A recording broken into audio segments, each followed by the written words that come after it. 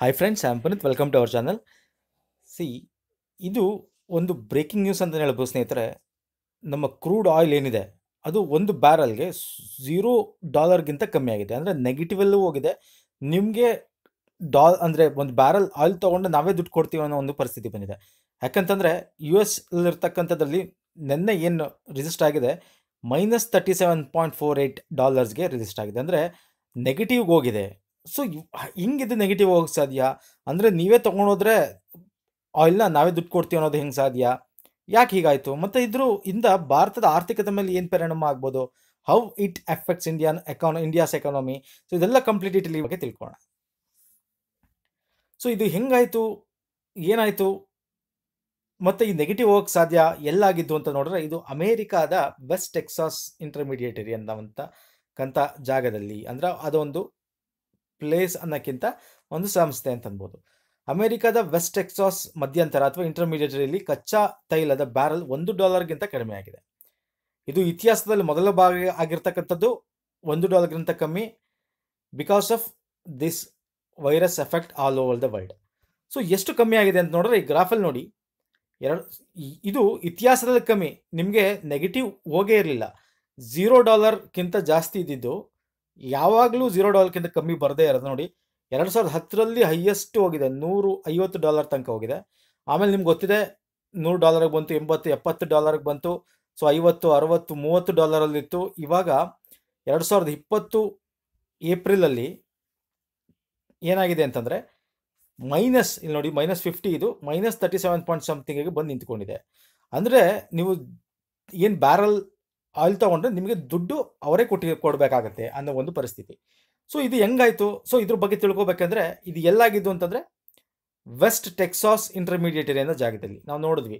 So ಏನದು West Texas intermediary ಜಾಗ? OPEC ಅಂದ್ರೇನು, ಬ್ರೆಂಟ್ ಅಂದ್ರೇನು, ಇದನ್ನು ತಿಳ್ಕೊಬೇಕಾಗತ್ತೆ.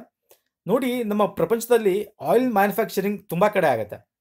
ಎಸ್ಪೆಷಲಿ ಜಾಸ್ತಿ ಆಗ್ತಕ್ಕಂಥದ್ದು ನಮ್ಗೆ ಬಂದೆ ಒಪೆಕ್ ರಾಷ್ಟ್ರ, ಅಂದರೆ ಮಧ್ಯಪ್ರಾಚ್ಯ, ನಾವು ಮಿಡಲ್ ಈಸ್ಟ್ ಕಂಟ್ರೀಸ್ ಅಂತ ಏನು ಹೇಳ್ತೀವಿ ಅಲ್ಲಿ, ಮತ್ತು ಆಫ್ರಿಕಾದ ಸ್ವಲ್ಪ ಜಾಗ, ಇಲ್ಲಿ ಅಮೇರಿಕಾದಲ್ಲಿ ಇದೇ ವೆಸ್ಟ್ ಟೆಕ್ಸಾಸ್ ಇಂಟರ್ಮೀಡಿಯೇಟರಿ ಅಂತ ಹೇಳಿದ್ದು. ಮತ್ತು ಯುರೋಪಿಯನ್ ಪಶ್ಚಿಮ ವಲಯದಲ್ಲಿ ಬ್ರೆಂಟ್ ಅಂತ ಕರಿತೀವಿ. ನಾವು ಈ ಬ್ರೆಂಟ್ ಕ್ರೂಡ್ ಆಯಿಲ್ನ ರೇಟ್ ಮೇಲೆ ನಾವು ಖರೀದಿ ಮಾಡ್ತಕ್ಕಂಥದ್ದು. ಸೊ ಇವಾಗ ಆಗಿರ್ತಕ್ಕಂಥದ್ದು, ಇವಾಗ ಏನು ನೆಗೆಟಿವ್ ಹೋಗಿದೆಯಲ್ಲ, ಇದು ವೆಸ್ಟ್ ಟೆಕ್ಸಾಸ್ ಇಂಟರ್ಮೀಡಿಯೇಟರಿ ಅಂದರೆ ಅಮೇರಿಕಾದಲ್ಲಿ. ಸೊ ಹೆಂಗೆ ನೆಗೆಟಿವ್ ಹೋಯ್ತು, ಯಾಕೆ ನೆಗೆಟಿವ್ ಹೋಯ್ತು ಅನ್ನೋದು ಡೀಟೇಲ್ ಬೇಕಾಗುತ್ತೆ. ಜೊತೆಗೆ ಈ ಒಪೆಕ್ ರಾಷ್ಟ್ರ ಅಂತ ಹೇಳಿದ್ನಲ್ಲ, ಇದ್ರ ಬಗ್ಗೆ ಒಂಚೂರು ನಾನು ನಿಮಗೆ ಇದೆಲ್ಲ ಬೇಸಿಕ್ಸ್ ತಿಳ್ಕೊಂಡ್ರೆ finally I can explain you ಹೆಂಗೆ ಇದು $0 ಕಮ್ಮಿ ಹೋಯ್ತು. ಸೊ ಇದ್ರ ಮುಂದೆ ಹೆಂಗೆ ರಿಕವರಿ ಆಗುತ್ತೆ, ನಮ್ಮ ಭಾರತ ಆರ್ಥಿಕತೆಗೆ ಹೆಂಗೆ ಎಫೆಕ್ಟ್ ಆಗುತ್ತೆ ಅಂತ ಎಕ್ಸ್ಪ್ಲೇನ್ ಮಾಡೋಕ್ಕೆ ನಿಮಗೆ ಈಸಿ ಆಗುತ್ತೆ. ಸೊ ಅದರಿಂದ ಒಪೆಕ್ ರಾಷ್ಟ್ರ 2019 ಪ್ರಕಾರ ನೋಡಿ, ಇದು middle ಈಸ್ಟಲ್ಲಿ Saudi, Iraq, Iran, Kuwait, United Arab Emirates ಮತ್ತು ಇಲ್ಲಿ ಆಫ್ರಿಕಾದ ಕಂಟ್ರೀಸ್ಗಳಿವೆ. ಈಗ ಇಕ್ವೆಡಾರು ನಮ್ಮ ಒಪೆಕ್ಕಿಂದ ಹೊರಗಡೆ ಬಂದಿದೆ. ವೆನೆಜುಲಾ ಇದೆ. ಸೊ ವೆನೆಜುಲಲ್ಲಿ ತುಂಬ ಆಯಿಲ್ ಇದ್ರ ಮೇಲೇ ಎಕಾನಮಿ ಮೇಲೆ ಡಿಪೆಂಡ್ ಆಗಿರ್ತಕ್ಕಂಥ ಕಂಟ್ರಿ. ವೆನೆಜುಲಾ ಕ್ರೈಸಿಸ್ 2019 ನಿಮ್ಗೆ ಗೊತ್ತಿದೆ, ಎಷ್ಟು ಹೈಪರ್ ಇನ್ಫ್ಲೇಷನ್ ಹೋಗಿತ್ತು ಅಲ್ಲಿ ಅಂತಕ್ಕಂಥದ್ದು.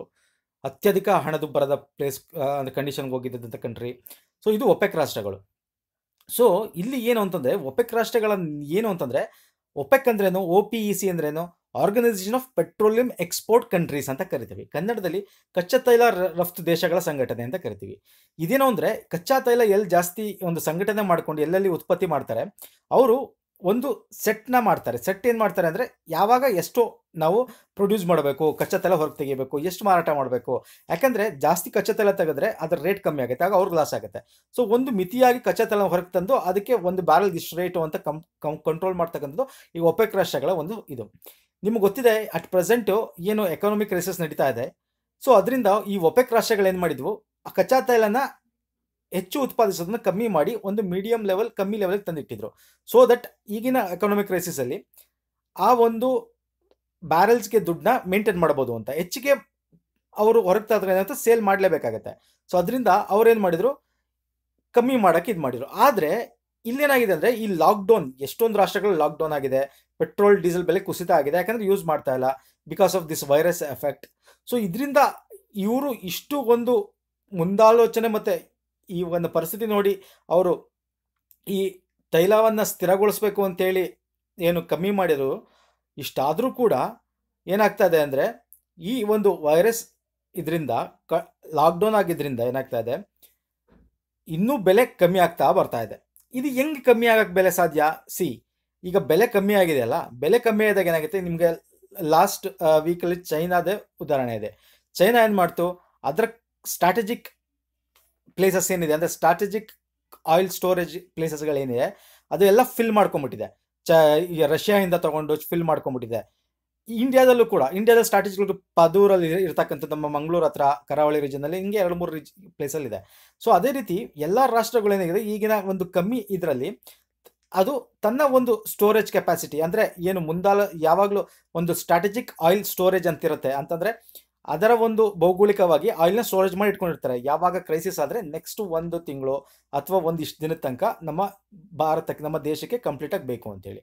ಈಗ ಎಲ್ಲ ಕಡೆ ಕಚ್ಚಾ ತೈಲ ಬೆಲೆ ಕಮ್ಮಿ ಆಗಿರ್ತಂದ್ರೆ ಅದು ಎಲ್ಲ ಕಡೆ ಸ್ಟಾಕ್ ಮಾಡ್ಕೊಂಡು ಇಟ್ಕೊಂಡಿರುತ್ತೆ. ಹೆಂಗೆ ಸ್ಟಾಕ್ ಮಾಡ್ತಾರೆ, ಒಂದು ಅಂಡರ್ಗ್ರೌಂಡಲ್ಲಿ ಆಗಿರ್ಬೋದು, ಬ್ಯಾರಲ್ಸ್ಗಳನ್ನ ಅಂದರೆ ಇದು ಫಿಕ್ಸ್ ಮಾಡಿ, ಅಥವಾ ಗ್ರೌಂಡಿಂದ ಮೇಲ್ಗಡೆ ಈ ಥರ ಟ್ಯಾಂಕ್ಸ್ಗಳನ್ನ ನೋಡಿರ್ತೀರ. ಮತ್ತು ಪೈಪ್ಲೈನು, ನಾವು ಪೈಪ್ಲೈನ್ ನೋಡಿದ್ದೀವಿ, ತಾಪಿ ಪೈಪ್ಲೈನ್ ಪ್ರಾಜೆಕ್ಟ್ ನಮಗೆ ಗ್ಯಾಸ್ದು ಕೊಡ್ಕೊತಿದೆ. ಅದೇ ರೀತಿ ಆಯಿಲ್ ಪೈಪ್ಲೈನ್ಗಳು ನಾವು ಡೈರೆಕ್ಟಾಗಿ ಬೇರೆ ಕಡೆ ತೊಗೊಳ್ತೀವಿ. ಇನ್ನು ಆಯಿಲ್ ಅಂಡರ್ಗ್ರೌಂಡ್ ಪೈಪ್ಲೈನಲ್ಲಿ ಕೂಡ ಈಗ ಚೈನಾ ನೋಡಿ, ರಷ್ಯಾದಿಂದ ಅಂಡರ್ಗ್ರೌಂಡ್ ಪೈಪ್ಲೈನಿಂದ ತಗೊಂಡಿರೋದು ಪೆಟ್ರೋಲಿಯಂ ಪ್ರಾಡಕ್ಟ್ಸ್ನ. ಸೊ ಅಲ್ಲಿ ಅಂಡರ್ಗ್ರೌಂಡ್ ಪೈಪ್ಲೈನಲ್ಲೂ ಕೂಡ ಆಯಿಲ್ಸ್ಗಳಿರ್ತವೆ. ಸೊ ಹೀಗೆ ಎಲ್ಲ ಕಡೆ ಆಯಿಲ್ಸ್ನ ಕಂಪ್ಲೀಟಾಗಿ ಸ್ಟೋರೇಜ್ ಮಾಡಿ ಇಟ್ಕೊಂಡಿದ್ದಾರೆ. ಯಾಕಂದರೆ ಬಿಕಾಸ್ ಆಫ್ ಈ ಒಂದು ರೇಟ್ ರಿಡಕ್ಷನಿಂದ. ಸೊ ಇಷ್ಟಾದಮೇಲೆ ಇನ್ನು ನೆಕ್ಸ್ಟ್ ಎಲ್ಲಿ ಅವರು ಮಾಡೋಕ್ಕೆ ಸಾಧ್ಯ ಅಲ್ವಾ? ಇನ್ನು ನೆಕ್ಸ್ಟ್ ಎಲ್ಲಿ ಅವ್ರು ಸ್ಟೋರ್ ಮಾಡೋಕ್ಕೆ ಸಾಧ್ಯ? ಸೊ ಹಾಗಾಗಿ ಈಗೇನು ಉತ್ಪತ್ತಿ ಮಾಡ್ತಾ ಇದ್ದಾರೆ, ಅದು ಉತ್ಪತ್ತಿ ಮಾಡಿದ್ನ ಅವ್ರಿಗೆ ಸ್ಟೋರ್ ಮಾಡೋಕ್ಕೆ, ಯಾರು ಉತ್ಪತ್ತಿ ಮಾಡ್ತಾ ಇದ್ದಾರೆ, ಪ್ರೊಡಕ್ಷನ್ ಮಾಡ್ತಾ ಇದ್ದಾರೆ, ಅವ್ರಿಗೆ ಸ್ಟೋರ್ ಮಾಡೋಕ್ಕೆ ಆಗ್ತಾಯಿಲ್ಲ.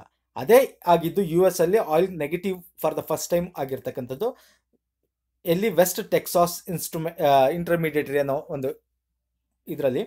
ಸೊ ಇದು ಆದಾಗ ಏನಾಯಿತು ಅಂದರೆ, ಇಲ್ಲಿ ನೋಡಿ $38 ಕಮ್ಮಿ ಹೋಗಿದೆ. $18 -$38 ಬಂದು ರಿಜಿಸ್ಟರ್ ಆಗಿದೆ. ಇದು ಹೆಂಗೆ ರಿಜಿಸ್ಟರ್ ಆಯಿತು ಅಂದರೆ, ಇದು ಆಗಿದ್ದು ಯಾವಾಗ ಅಂದರೆ, ಇದು ಮಂಡೇ, ಅಂದರೆ ನಿನ್ನೆ 20ನೇ ತಾರೀಕು ಏನಾಗಿದೆ ಅಂದರೆ, ಅವ್ರದ್ದು ಮೇ ಮಂತ್ ಕಾಂಟ್ರಾಕ್ಟ್ಸ್ನ ಕ್ಲೋಸ್ ಮಾಡಿದ್ದಾರೆ. ಆ ಟೈಮಲ್ಲಿ ಆಗಿರ್ತಕ್ಕಂಥ, ಎಕ್ಸ್ಪೈರಿ ಆಗೋಕ್ಕಿಂತ ಮುಂಚೆ ಇದಾಗಿರ್ತಕ್ಕಂಥದ್ದು.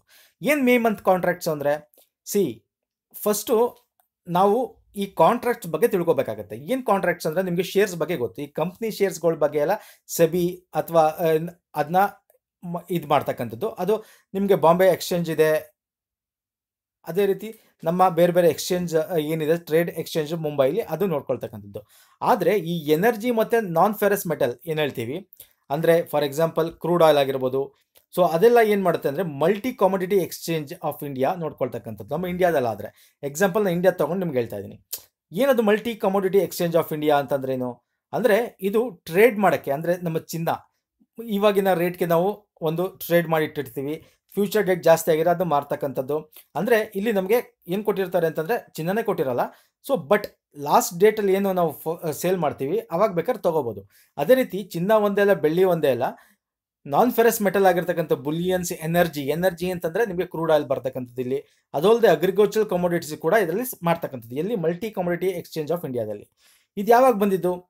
Multi commodity exchange of India 2003 establish ಆಗಿರೋದು ಮುಂಬೈಲಿ. ಸೊ ಈಗ ಫಾರ್ ಎಕ್ಸಾಂಪಲ್ ಇದು ಮೈನಸ್ಗೆ ಹೆಂಗೋಯ್ತು ದುಡ್ಡು ಅಂದರೆ, ನೀವು ಒಂದು ಬ್ಯಾರಲ್ ಕ್ರೂಡಲ್ಲಿ ತೊಗೊಂಡ್ರೆ ನೀವು $37 ಫ್ರೀ ಕೊಡ್ತಾ ಇದ್ದಾರೆ ಅಂತ ಅರ್ಥ. ಇದು ಹೆಂಗೋಯ್ತು ಅಂದರೆ, ಈ ಮೇ ಮಂತ್ ಕಾಂಟ್ರಾಕ್ಟ್ ಎಂಡಲ್ಲಿ ಆಯಿತು ಅಂತ ನಾನು ನಿಮ್ಗೆ ಹೇಳಿದೆ. ಸೊ ಏನಿದು ಮೇ ಮಂತ್ ಕಾಂಟ್ರಾಕ್ಟ್ ಅಂತಂದರೆ, ಈಗ ಫಾರ್ ಎಕ್ಸಾಂಪಲ್ ನೀವು ಈ ಮಲ್ಟಿ ಕಮೋಡಿಟಿ ಎಕ್ಸ್ಚೇಂಜಲ್ಲಿ ಏನು ಮಾಡ್ತೀರಾ, ಕ್ರೂಡ್ ಆಯಿಲ್ಗೆ ದುಡ್ಡನ್ನ ಇನ್ವೆಸ್ಟ್ ಮಾಡ್ತೀರಾ. ಶೇರ್ ಟೈಪು, ಸಿಂಪಲ್ ಆಗಿ ಎಕ್ಸಾಂಪಲ್ ಕೊಟ್ಟು ಹೇಳ್ತೀನಿ ನೋಡಿ. ಶೇರ್ ತೊಗೋತೀರಾ ಅಂತ ಇಟ್ಕೊಳ್ಳಿ, ಕ್ರೂಡ್ ಆಯಿಲ್ನ ಇಷ್ಟು ಅಂತ ಶೇರ್ ತೊಗೊಂಡಿರ್ತೀರಾ. ಸೊ ಆದರೆ ಈ ಕ್ರೂಡ್ ಆಯಿಲ್ಗಳಿದೆಯಲ್ಲ, ಇದು ಬೇರೆ ಕಂಪ್ನಿ ಶೇರ್ ಥರ ಅಲ್ಲ. ಈ ಕಂಪ್ನಿ ನೀವು ಬೇರೆ ಬೇರೆ ಕಂಪ್ನಿಲಿ ಇನ್ಫೋಸಿಸ್ ತೊಗೊಂಡ್ರೆ ಕಂಪ್ನಿ ಇರೋ ತನಕ ಇರುತ್ತೆ. ಆದರೆ ಕ್ರೂಡ್ ಆಯಿಲು ಮತ್ತು ಈ ಕಮೋಡಿಟಿ ಎಕ್ಸ್ಚೇಂಜಲ್ಲಿ ಆ ರೀತಿ ಅಲ್ಲ. ಏನಾಗುತ್ತೆ ಅಂತಂದರೆ, ಈಗ ನೀವು ಕ್ರೂಡ್ ಆಯಿಲ್ ತೊಗೊಂಡ್ರೆ ನೀವೇನಾಗುತ್ತೆ, ಆ ಆಯಿಲ್ನ ಇಷ್ಟು ತಿಂಗಳು, ಈಗ ನಾವು ದುಡ್ಡು ಇನ್ವೆಸ್ಟ್ ಮಾಡ್ತೀನಿ. ಈಗ ಜೂನು ಈಗ ಏಪ್ರಿಲ್ ಮೇದು ಆಗೋಗಿದೆ. ಜೂನು ಒಂದು 20ನೇ ತಾರೀಕು ಒಳಗೆ ತನಕ ಒಂದು ಕಾಂಟ್ರಾಕ್ಟ್ ಇರುತ್ತೆ ಅಂತ ಇಟ್ಕೊಳ್ಳಿ, 1 ಮಂತ್ ಕಾಂಟ್ರಾಕ್ಟ್. ನಾನು ಅದಕ್ಕೆ ದುಡ್ಡು ಇನ್ವೆಸ್ಟ್ ಮಾಡಿರ್ತೀನಿ. ಇವಾಗ ಕಮ್ಮಿ ಇದೆ, ಯಾಕೇಳಿ ಇವಾಗ ಡಾಲರ್ ರೇಟು ಬ್ಯಾರಲ್ಗೆ ಕಮ್ಮಿ ಇದೆ ಅಂತ ಇನ್ವೆಸ್ಟ್ ಮಾಡ್ತೀನಿ. ಇದೇ ಲಾಕ್ಡೌನ್ ಮುಂದೆ ಆಗಿ, ವೈರಸ್ ಪ್ರಮಾಣದ ಮುಂದೆ ಆಗಿ, ಇನ್ನೂ ಲಾಕ್ಡೌನ್ ಮುಂದೆ ಆದಾಗ ಏನಾಗುತ್ತೆ, ಇನ್ನೂ ರೇಟ್ ಕಮ್ಮಿ ಆಗುತ್ತೆ. ನಾನೇನು ಮಾಡ್ತೀನಿ, ಅದನ್ನು ಸೇಲ್ ಮಾಡಬೇಕು. ಈಗ ರಿಫೈನರೀಸ್ ಕಂಪ್ನೀಸ್ಗಳಿರ್ತವೆ, ರಿಲಯನ್ಸ್ ಏನು ಮಾಡುತ್ತೆ, ಈ ಕ್ರೂಡ್ ಆಯಿಲ್ನ ತೊಗೊಂಡು ರಿಫೈನರಿ ಮಾಡಿ ಬೇರೆ ಬೇರೆ ಇದಕ್ಕೆ ಸಪ್ಲೈ ಮಾಡ್ತಕ್ಕಂಥದ್ದು. ಆ ರೀತಿ ಬೇರೆ ಬೇರೆ ಕಂಪ್ನಿಗಳಿರುತ್ತೆ. ನಾನು ಅವ್ರಿಗೆ ಮಾರಬೇಕು. ಇಲ್ಲಾಂದ್ರೆ ಏನಾಗುತ್ತೆ ಗೊತ್ತಾ, ಈ ಎಂಡ್ ಈಗ ಜೂನ್ 10 ಒಳಗೆ ನಾನು ಅದನ್ನ ಮಾರಲಿಲ್ಲ ಬೇರೆಯವ್ರಿಗೆ ಆ ಶೇರ್ನ ಅಂತಂದ್ರೆ, ಅಲ್ಲಿ ಏನು ಇನ್ವೆಸ್ಟ್ ಮಾಡಿದ್ದೀನಿ ಅದನ್ನ ನಾನು ತಗೋಬೇಕಾಗತ್ತೆ. ಬೈ ಫಿಸಿಕಲಿ ಆ ಆಯಿಲ್ನ ತಗೋಬೇಕಾಗತ್ತೆ. ಆಯಿಲ್ನ ತಗೊಳ್ಳಿಲ್ಲ ಅಂದ್ರೆ ಏನಾಗುತ್ತೆ, ಬೈ ಫಿಸಿಕಲಿ ಆಯಿಲ್ನ ತಗೊಳ್ಳಿಲ್ಲ ಅಂದ್ರೆ ಏನಾಗುತ್ತೆ ಅಂದ್ರೆ ಅದು ಕಾಂಟ್ರಾಕ್ಟ್ ಎಂಡ್ ಆಗಿ ನಮಗೆ ಅದು ಕ್ಲೋಸ್ ಆಗುತ್ತೆ, ಸಿಗಲ್ಲ. ಆಗೇನು ಮತ್ತೆ ಅದು ಅಲ್ಲಿ ಇನ್ನೂ ಕಾಂಟ್ರಾಕ್ಟಲ್ಲಿ ಏನೋ ರೂಲ್ಸ್ಗಳಿರುತ್ತೆ, ಅದು ಬೇಡ ನಮಗೆ. ಸೊ ಅಟ್ ಎನಿ ಕಾಸ್ಟ್ ನಾನು ಅಷ್ಟೊಳಗೆ ತಗೋಬೇಕು, ಇಲ್ಲಾಂದ್ರೆ ಅಷ್ಟೊಂದು ಮಾರಬೇಕಾಗುತ್ತೆ. ನಾನು ಈಗ ಬೈ ಇಂಡಿವಿಜುವಲ್ ನಾನು ಅದನ್ನು ತೊಗೊಂಡು ಏನು ಮಾಡೋಕ್ಕಾಗಲ್ಲ, ಅದು ರಿಫೈನರೀಸ್ ಮಾಡಬೇಕು, ಆಮೇಲೆ ಅದ್ರ ಪ್ರಾಡಕ್ಟ್ಸ್ನ ಮಾರ್ಕೆಟಲ್ಲಿ ಬಿಡಬೇಕು. ಹಂಗಾರೆ ನಾನು ಈ ರಿಫೈನರಿ ಕಂಪ್ನೀಸ್ಗೆ ಮಾರಬೇಕಾಗುತ್ತೆ, ದೊಡ್ಡ ದೊಡ್ಡ ಕಂಪ್ನೀಸ್ ಮಾರಬೇಕಾಗುತ್ತೆ. ಸೊ ಈಗ ಏನಾಗಿದೆ ಅಂದರೆ ನನಗೆ ಕಮ್ಮಿ ಇತ್ತು ಅಂತಂತೇಳಿ ಈ ಮೇ ಮಂತ್ ಅಗ್ರಿಮೆಂಟ್ ಏನು ಇವತ್ತಿಂದ 25th ಕ್ಲೋಸ್ ಆಯಿತು, ಅದು 1 ಮಂತ್ ಮುಂಚೆ ಏನು $50 $30 ಇತ್ತು, ಅವಾಗ ತೆಗೆದಿಟ್ಕೊಂಡ್ಬಿಟ್ಟಿದ್ರು. ಇನ್ನೂ ಏನಾಗುತ್ತೆ ಮುಂದೆ ಇನ್ನೊಂದು ತಿಂಗಳು 2 ತಿಂಗಳ ಆದಮೇಲೆ ರೇಟ್ ಜಾಸ್ತಿ ಆಗುತ್ತೆ, ಎಲ್ಲ ಇದಾಗುತ್ತೆ ಅಂತೇಳಿ. ಬಟ್ ಈ ಲಾಕ್ಡೌನು ಮತ್ತು ಈ ಒಂದು ವೈರಸ್ ಪ್ರಮಾಣದ ಇನ್ನೂ ಜಾಸ್ತಿ ಆಯಿತು, ಈಗ ರೇಟ್ ಕಮ್ಮಿ ಆಗಿದೆ. ಈಗ ಟೆನಿಕಾಸ್ಟ್ ನಾನು ಮಾರಬೇಕಾಗಿತ್ತು, ನೆನ್ನೆ ಲಾಸ್ಟ್ ಡೇಟು. ಅವಾಗ ಏನಾಯಿತು ಅಂದರೆ ಯಾರು ತಗೋತಾರೆ, ಈಗ ಎಲ್ಲ ಕಡೆ ಆಯಿಲ್ ಫಿಲ್ ಆಗಿದೆ, ಸ್ಟ್ರಾಟಜಿಕ್ ಕಾಂಟ್ರಾಕ್ಟ್ ಎಲ್ಲ ಫಿಲ್ ಆಗಿದೆ, ಮತ್ತು ಲಾಕ್ಡೌನ್ ಇದೆ, ಎಲ್ಲೂ ಯೂಸ್ ಆಗ್ತಾಯಿಲ್ಲ. ಈ ಟೈಮಲ್ಲಿ ಏನು ಮಾಡಬೇಕು, ನಾನು ಮಾರಲೇಬೇಕು. ಆವಾಗ ಏನು ಮಾಡ್ತೀನಿ, ನಂದು ದಯವಿಟ್ಟು ಇದನ್ನು ಶೇರ್ ತೊಗೊಳ್ಳಿ, ಬೇಕಾದ್ರೆ ನಾನೇ ನಿಮ್ಗೆ $10 ಎಕ್ಸ್ಟ್ರಾ ಕೊಡ್ತೀನಿ, $5 ಎಕ್ಸ್ಟ್ರಾ ಕೊಡ್ತೀನಿ ಅಂತ ನೆಗೆಟಿವಲ್ಲಿ ಮಾರಿದ್ದಾರೆ. ಇದು ಏನಾಗಿದೆ, ವೆಸ್ಟ್ ಟೆಕ್ಸಾಸ್ ಇಂಟರ್ಮೀಡಿಯೇಟರಿ ಇದರಲ್ಲಿ US ಅಲ್ಲಿ -$37 ಪಾಯಿಂಟ್ ಸಮಥಿಂಗಿಗೆ ಡಾಲರು ರಿಜಿಸ್ಟರ್ ಆಗಿದೆ. 37 ಪಾಯಿಂಟ್ ಸಮಥಿಂಗ್ ಡಾಲರು ನೆನ್ನೆ ರಿಜಿಸ್ಟರ್ ಆಗಿದೆ. ಹೀಗಾಗಿ ಏನಾಗಿದೆ, ಈ ಒಂದು ಆಯಿಲ್ ರೇಟು ಕಮ್ಮಿ ಆಗಿದೆ. ಬಟ್ ಇದು ಹಿಂಗೆ ಇರುತ್ತಾ ಅಂತಂದರೆ ಇದು ಹಿಂಗೆ ಇರಲ್ಲ. ಯಾಕಂದರೆ ಈಗ ಲಾಕ್ಡೌನ್ ಓಪನ್ ಆದ ತಕ್ಷಣ ಆಟೋಮೆಟಿಕ್ ಆಗಿ ಏನಾಗುತ್ತೆ, ವೆಹಿಕಲ್ಸ್ ಮೂವ್ಮೆಂಟ್ಸ್ ಎಲ್ಲ ಆಗುತ್ತೆ. ಸೊ ಆವಾಗ ಬೇಕಾಗುತ್ತೆ. ಬಟ್ ಏನಾಗುತ್ತೆ ಅಂದರೆ ಅಟ್ ದ ಸೇಮ್ ಟೈಮ್ ಪೇಪರಲ್ಲೆಲ್ಲ ಏನಿದೆ ಅಂದರೆ at the same time economist ಏನು ಹೇಳ್ತಾರೆ ಅಂದರೆ, ಏನು ಈಗ 1 ವರ್ಷದಿಂದ ಏನು ರೈಸ್ ಇತ್ತು, $80 $90 ಏನಿತ್ತು, ಅಷ್ಟಕ್ಕೆ ಹೋಗೋದು ತುಂಬ ಕಷ್ಟ ಇದೆ ಅಟ್ ಪ್ರೆಸೆಂಟ್ ಎಕನಾಮಿಕ್ ಕಂಡೀಷನ್. ಯಾಕಂದರೆ ಈಗಿನ ಪರಿಸ್ಥಿತಿಲಿ ಏನಾಗಿದೆ ಅಂದರೆ ಎಕನಾಮಿ ಸ್ಲೋ ಡೌನ್, ರಿಸಿಷನ್ ಇರೋದ್ರಿಂದ ಇನ್ವೆಸ್ಟ್ ಮಾಡೋರು ಯಾರೂ ಇಲ್ಲ. ಸೇವಿಂಗ್ಸ್ ಸ್ವಲ್ಪ ಇದ್ರೂ ಕೂಡ ಇನ್ವೆಸ್ಟ್ಮೆಂಟ್ ಆಗ್ತಾ ಇಲ್ಲ. ಇನ್ವೆಸ್ಟ್ ಆಗ್ತಿಲ್ಲ ಅಂತಂದಾಗ ಏನಾಗುತ್ತೆ, ಮಾರ್ಕೆಟ್ ಆಟೋಮೆಟಿಕ್ ಡೌನ್ ಆಗುತ್ತೆ. 2007-8ರಲ್ಲಿ ರಿಸಿಷನ್ ಬಂದಿತ್ತಲ್ಲ, ಆಲ್ಮೋಸ್ಟ್ ಇನ್ವೆಸ್ಟ್ಮೆಂಟ್ ಮಾಡ್ದೇ ಆ ರಿಸಿಷನ್ ಬಂದಿದ್ದು. ಸೇವಿಂಗ್ಸ್ ಆಗ್ತಾ ಇತ್ತು, ಬಟ್ ಮಾರ್ಕೆಟಿನ ಪರಿಸ್ಥಿತಿ ನೋಡಿಕೊಂಡು ಎಲ್ಲರೂ ಎದುರುಕತ್ತಿದ್ರು ಇನ್ವೆಸ್ಟ್ ಮಾಡೋಕ್ಕೆ, ಶೇರ್ಸ್ ಮೇಲೆ, ಅದ್ರ ಮೇಲೆ, ಇನ್ನೊಂದ್ರ ಮೇಲೆ. ಆವಾಗ ಏನಾಗುತ್ತೆ, ರಿಸಿಷನ್ ಸ್ಟಾರ್ಟ್, ಜಾಬ್ ಲಾಸ್ ಆಯಿತು. ಸೊ ಇವಾಗ ಏನಾಗುತ್ತೆ ಅಂತಂದರೆ ಬಿಕಾಸ್ ಆಫ್ ದಿಸ್ ರೈಸ್ ಆಗುತ್ತೆ, ಬಟ್ ಏನು ಲಾಸ್ಟ್ ಇಯರ್ ಇತ್ತು ಆ ಒಂದು ರೇಟ್ಗೆ ಹೋಗೋದು ಕಮ್ಮಿ ಆಗುತ್ತೆ. ಸೊ ಇದು ನಮ್ಮ ಮಲ್ಟಿ ಕಮೋಡಿಟಿ ಎಕ್ಸ್ಚೇಂಜಲ್ಲಿ ಕ್ರೂಡ್ ಆಯಿಲ್ ನಾನು ನಿಮ್ಗೆ ಹೇಳಿದೆ, ನಮ್ಮದು ಒಪೆಕ್ ಅಥವಾ ಬ್ರೆಂಟ್ ಕ್ರೂಡ್ ಆಯಿಲ್ ಮೇಲೆ ನಮ್ಮ ರೇಟ್ ಇದೆ ಅಂತೇಳಿ. ಈವನ್ ಅದು ಕೂಡ ನೆನ್ನೆ ಒಂದು ಪೇಪರಲ್ಲಿ ನೋಡಿದಾಗ ಎಷ್ಟು ಫಿಕ್ಸ್ ಮಾಡಿದೆ ಅಂದರೆ, ಮಲ್ಟಿ ಕಮೋಡಿಟಿ ಎಕ್ಸ್ಚೇಂಜ್ ಏನು ಫಿಕ್ಸ್ ಮಾಡಿದರೆ, $1 for April as the US price ends at the -37.6 A barrel. $1 fix ಮಾಡಿದೆ, ಡಾಲರ್ ಅಲ್ಲ, $1 ಫಿಕ್ಸ್ ಮಾಡಿದೆ. ಸೊ ಲೆಕ್ಕ ಹಾಕೊಳ್ಳಿ. ಸೊ ಹಿಂಗೆ ಹೋಗ್ತಾ ಇದೆ ಎಕಾನಮಿ ಅಂತ. ಇದರಿಂದ ನಮ್ಮ ಭಾರತದ ಎಕಾನಮಿಗೆ ಏನು ಎಫೆಕ್ಟ್ ಆಗುತ್ತೆ ಅಂತ ನಾವು ನೋಡಿದ್ರೆ, ಆಟೋಮೆಟಿಕಲಿ GDP ಕೆಳಗೆ ಬರುತ್ತೆ. GDP ಕೆಳಗೆ ಬರುತ್ತೆ ಅಂತ ಅರ್ಥ ಏನು, ಇನ್ವೆಸ್ಟ್ಮೆಂಟ್ ಆಗಲ್ಲ, ಜಾಬ್ ಲಾಸ್ ಆಗುತ್ತೆ. ನಿಮ್ಗೆ ಗೊತ್ತಿದೆ, ಈಗ ಫಾರ್ ಎಕ್ಸಾಂಪಲ್ ನಾನು ಹೇಳ್ತೀನಿ ನೋಡಿ, ನಮ್ಮ ಎಕಾನಮಿ ನಮ್ಮ ಭಾರತ ದೇಶ ಅಲ್ಲ, ಬೇರೆ ದೇಶ ಮೇಲೆ ಡಿಪೆಂಡ್ ಆಗಿದೆ. ಅದಕ್ಕೆ ಹೇಳೋದು ನಾವು ಯಾವಾಗಲೂ ನಮ್ಮ ದೇಶ ಮೇಲೆ ಡಿಪೆಂಡ್ ಆಗಬೇಕು ಅಂತ. ಈಗ ಫಾರ್ ಎಕ್ಸಾಂಪಲ್ ನಮ್ಮ ಒಂದು ವರ್ಕ್ ಫೋರ್ಸ್ ಏನಿದೆ, ಮ್ಯಾಕ್ಸಿಮಮ್ ಎಲ್ಲಿ ಕೆಲಸ ಮಾಡ್ತಾರೆ, UAE ಕೆಲಸ ಮಾಡ್ತಾರೆ, ನೆಕ್ಸ್ಟು US ಅಲ್ಲಿ ಕೆಲಸ ಮಾಡ್ತಾರೆ. ನಿಮಗೆ ಗೊತ್ತಿದೆ, ಇಮಿಗ್ರೆಂಟ್ಸ್ ರಿಪೋರ್ಟ್ ಪ್ರಕಾರ ಲಾಸ್ಟ್ ಇಯರ್ ಬಿಟ್ಟಿರೋ ಪ್ರಕಾರ ಫಸ್ಟು ಏನಾಗುತ್ತೆ, ಮಿಡಲ್ ಈಸ್ಟ್ UAE ಜಾಸ್ತಿ ಜನ ಹೋಗಿರೋದು, ಆಮೇಲೆ USA. ಸೊ ಈ ಒಂದು UAE ಏನು ಕೆಲಸ ಮಾಡ್ತಾರೆ ಅಂದರೆ, ಇಲ್ಲೆಲ್ಲ ಮಿಡಲ್ ಈಸ್ಟ್, ನಿಮ್ಮ ಸೌದಿ, UAE, ಕುವೈತ್ ಅಲ್ಲೆಲ್ಲ ಕನ್ಸಿಡರ್ ಮಾಡಿದ್ರೆ ಮ್ಯಾಕ್ಸಿಮಮ್ಮು ಕನ್ಸ್ಟ್ರಕ್ಷನಲ್ಲಿ ಜಾಸ್ತಿ ಇರ್ತಾರೆ. ಬೇರೆ ಬೇರೆದ್ರಲ್ಲಿ ಇದ್ದಾರೆ ಅಂದರೆ ಕನ್ಸ್ಟ್ರಕ್ಷನ್, ಎಲ್ಲಿ ಏನು ಕನ್ಸ್ಟ್ರಕ್ಷನು, ಆಯಿಲ್ ಕನ್ಸ್ಟ್ರಕ್ಷನ್ನು ಮತ್ತು ಬಿಲ್ಡಿಂಗ್ ಕನ್ಸ್ಟ್ರಕ್ಷನ್ನು. ಇದು ಆಯಿಲ್ ಫೀಲ್ಡ್ ಕನ್ಸ್ಟ್ರಕ್ಷನ್ ಅಂದ್ರೇನು, ಈಗ ನೋಡಿ, ಆಯಿಲ್ ಇಲ್ಲಿ ಮಿಡಲ್ ಈಸ್ಟಲ್ಲಿ ಇನ್ಕಮ್ ಹೆಂಗೆ ಬರ್ತಾ ಇರೋದು, ಬಿಕಾಸ್ ಆಫ್ ಆಯಿಲ್. ಈ ಆಯಿಲ್ ಬರ್ತಾ ಇರೋದ್ರಿಂದ ಅವ್ರು ಏನು ಮಾಡ್ತಾರೆ, ಕನ್ಸ್ಟ್ರಕ್ಷನ್, ಬೇರೆ ಬೇರೆ ಹೋಟೆಲ್ಸ್ ಆಗಿರೋದು, ಬೇರೆ ಬೇರೆ ಅಪಾರ್ಟ್ಮೆಂಟ್ಸ್ ಆಗಿರೋದು, ಕನ್ಸ್ಟ್ರಕ್ಷನ್ ನಡೀತವೆ. ಈಗ ಆಯಿಲಿಂದ ದುಡ್ಡು ಬರೋದು ಕಮ್ಮಿ ಆಗಿದ್ರೆ ಈ ಒಂದು ಕನ್ಸ್ಟ್ರಕ್ಷನ್ನು ಆಗ್ತಕ್ಕಂಥದ್ದು ಮಿಡಲ್ ಈಸ್ಟಲ್ಲಿ ಕಮ್ಮಿ ಆಗುತ್ತೆ. ಆಗ ಆಟೋಮೆಟಿಕಾಗಿ ಜಾಬ್ ಲಾಸ್ ಆಗಿದೆ, ಅವರೆಲ್ಲ ಭಾರತಕ್ಕೆ ಬರ್ತಾರೆ. ಸೊ ಅವ್ರಿಗೆ ತುಂಬ ಎಕ್ಸ್ಪೀರಿಯನ್ಸ್ ಇರೋರಿಗೆ, ಒಳ್ಳೊಳ್ಳೆ ಪ್ರಾಜೆಕ್ಟ್ ಕೆಲಸ ಮಾಡಿರೋರು ಭಾರತಕ್ಕೆ ಬಂದು ಕಮ್ಮಿ ದುಡ್ಡಕ್ಕೆ ಕೆಲಸ ಮಾಡೋಕ್ಕೆ ಭಾರತದಲ್ಲಿ ಒಪ್ಕೋತಾರೆ. ಅವಾಗ ಏನಾಗುತ್ತೆ, ಇಲ್ಲಿರೋರಿಗೆ ಜಾಬ್ ಸಿಗೋದು ಕಷ್ಟ ಆಗುತ್ತೆ. ಹೊರಗಡೆಯಿಂದ ಬಂದವ್ರಿಗೆ ಬಿಕಾಸ್ ಆಫ್ ಎಕ್ಸ್ಪೀರಿಯನ್ಸ್ ಕಮ್ಮಿ ದುಡ್ಡು ರೆಡಿ ಮಾಡ್ತಂದಾಗ ಜಾಬ್ ಕೊಡೋಕ್ಕೆ ಸ್ಟಾರ್ಟ್ ಮಾಡ್ತಾರೆ. ಮತ್ತು ಇದೇನಾಗುತ್ತೆ ಅಂತಂದರೆ, ಅದು ಬರೀ ಅಲ್ಲಿಗೆ ಮಾತ್ರ ಅಲ್ಲ, ನಮ್ಮ ಭಾರತದಲ್ಲಿ ಏನಾಗುತ್ತೆ, ಈ ಎಕಾನಮಿ ಮತ್ತು ಸ್ಯಾಲ್ರಿಗಳು ಕಾಂಪಿಟೇಷನ್ ಇದ್ದಾಗ ಸ್ಯಾಲ್ರಿ ಕಮ್ಮಿ ಆಗುತ್ತೆ. ಸ್ಯಾಲ್ರಿ ಕಮ್ಮಿ ಆಗಿದ್ದಾಗ ಇದು cascading effect, ಒಂದಕ್ಕೂ chain link. Salary ಕಮ್ಮಿ ಆಗುತ್ತೆ, ಸ್ಯಾಲ್ರಿ ಕಮ್ಮಿ ಆದಾಗ ಇನ್ವೆಸ್ಟ್ಮೆಂಟ್ ಕಮ್ಮಿ ಆಗುತ್ತೆ. So again same process. ಈಗ ಏನು ಮಿಡಲ್ ಈಸ್ಟ್ ಆಗಿರ್ಬೋದು, US ಅಲ್ಲಿ ಆಗಿರ್ಬೋದು, ಅಲ್ಲಿ ಸಾಫ್ಟ್ವೇರ್ ಪ್ರಾಜೆಕ್ಟ್ಸ್ ಬೇಕು ಅಂದರೆ ಈ ಕನ್ಸ್ಟ್ರಕ್ಷನ್ ಆಗಿರ್ಬೋದು, ಮ್ಯಾನುಫ್ಯಾಕ್ಚರಿಂಗ್ ಆಗಿರ್ಬೋದು, ಇದೆಲ್ಲ ಆಟೋಮೆಟಿಕ್ ಆಗಿ ಇದು ಮಾಡೋಕ್ಕೋಸ್ಕರ, ಮತ್ತು ಹೋಟೆಲಲ್ಲಿ ಬಂದರೆ ಅಲ್ಲಿ ನಿಮಗೆ ಆಟೋಮೆಟಿಕ್ ಥಿಂಗ್ಸ್ ಅಂದರೆ ಆಟೋಮೇಷನ್ನ ಆಗೋಕ್ಕೆ ಅದಕ್ಕೆಲ್ಲ ಸಾಫ್ಟ್ವೇರ್ಸ್ಗಳು ಬೇಕು, ಎಲೆಕ್ಟ್ರಾನಿಕ್ಸ್ ಐಟಮ್ಸ್ ಬೇಕು. ಇದೆಲ್ಲ ಬೇಕು ಅಂದಾಗ ಅದು ಕನ್ಸ್ಟ್ರಕ್ಷನ್ ಮತ್ತು ಆ ಮ್ಯಾನುಫ್ಯಾಕ್ಚರಿಂಗ್ ಆಗಿರ್ಬೋದು ಮತ್ತೊಂದಾಗಿರ್ಬೋದು ಇರಬೇಕು. ಅದು ಯಾವುದೂ ವರ್ಕ್ ಆಗ್ತಿಲ್ಲ ಅಂದಾಗ ಇಲ್ಲಿ ಸಾಫ್ಟ್ವೇರ್ ಕೆಲಸನೂ ಆಟೋಮೆಟಿಕ್ಕಾಗಿ ಡೌನ್ ಆಗುತ್ತೆ. ಸೊ ಅವರು ಸ್ಯಾಲ್ರಿ ಕಮ್ಮಿ ಆಗುತ್ತೆ, ಜಾಬ್ ಲಾಸ್ ಆಗುತ್ತೆ. ಸೊ ಹೀಗೆ ಏನಾಗುತ್ತೆ ಅಂತಂದರೆ ನಾವು ಎಕನಾಮಿಕ್ ಕ್ರೈಸಿಸ್ ಟ್ರ್ಯಾಪ್ ಒಳಗೆ ಬೀಳ್ತೀವಿ. ಸೊ ಇದು ಏನಾಗುತ್ತೆ ಅಂದರೆ ಇಂಡೈರೆಕ್ಟ್ಲಿ ನಮ್ಮ ಎಕನಾಮಿಕ್ ಕೂಡ ಇದಾಗುತ್ತೆ. ಅದರಿಂದ ನಾವು ನಮ್ಮದೇ ಆದ ಎಕಾನಮಿನ ಬೆಳೆಸ್ಕೋಬೇಕಾಗುತ್ತೆ, ಬೇರೆ ರಾಷ್ಟ್ರಗಳ ಮೇಲೆ ನಾವು ಇದಾಗಬಾರ್ದು. ಸೊ ಇದನ್ನು ಓವರ್ಕಮ್ ಮಾಡೋದು ಹೆಂಗೆ ಅಂದರೆ ಬೈ ಗ್ರ್ಯಾಜುಯಲಿ ಆಗುತ್ತೆ. ನಮ್ಮ ಸಾರ್ವಜನಿಕ ಅಂದರೆ ಪಬ್ಲಿಕ್ ಇನ್ವೆಸ್ಟ್ಮೆಂಟ್ ಆಗಬೇಕಾಗುತ್ತೆ. ಸರ್ಕಾರದಿಂದ ಜಾಬ್ನ ಕ್ರಿಯೇಷನ್ ಮಾಡಬೇಕಾಗುತ್ತೆ. ಅವರು ಪಬ್ಲಿಕ್ ಸಾಮಾಜಿಕ ಇದಕ್ಕೋಸ್ಕರ ಅವರು ದುಡ್ಡನ್ನ ಇನ್ವೆಸ್ಟ್ ಮಾಡಬೇಕಾಗುತ್ತೆ, ಜಾಬ್ನ ಕ್ರಿಯೇಷನ್ ಮಾಡಬೇಕಾಗುತ್ತೆ. ಮತ್ತು ಬೇರೆ ಬೇರೆ ಕಂಪ್ನಿಗೆ ಕಡಿಮೆ ರೇಟಲ್ಲಿ ಒಂದು ಹೇಳ್ಬೇಕಂದ್ರೆ ಫೈನಾನ್ಷಿಯಲ್ ಸ್ಟ್ರಕ್ಚರಲ್ ಮಾಡಿಫಿಕೇಶನ್ ಮಾಡಬೇಕಾಗತ್ತೆ. ಫೈನಾನ್ಷಿಯಲಿ ಈಸಿ ಆಗಂಗೆ ಇನ್ವೆಸ್ಟ್ ಮಾಡೋರಿಗೆ ಮಾಡಬೇಕಾಗುತ್ತೆ. ಸೊ ಈಗೆಲ್ಲ ಮಾಡಿದಾಗ ಏನಾಗುತ್ತೆ, ಆಟೋಮೆಟಿಕ್ ಆಗಿ ಸ್ಟೆಪ್ ಬೈ ಸ್ಟೆಪ್ ನಮ್ಮ ಎಕಾನಮಿ ಕೂಡ ಬರ್ತಾ ಹೋಗುತ್ತೆ.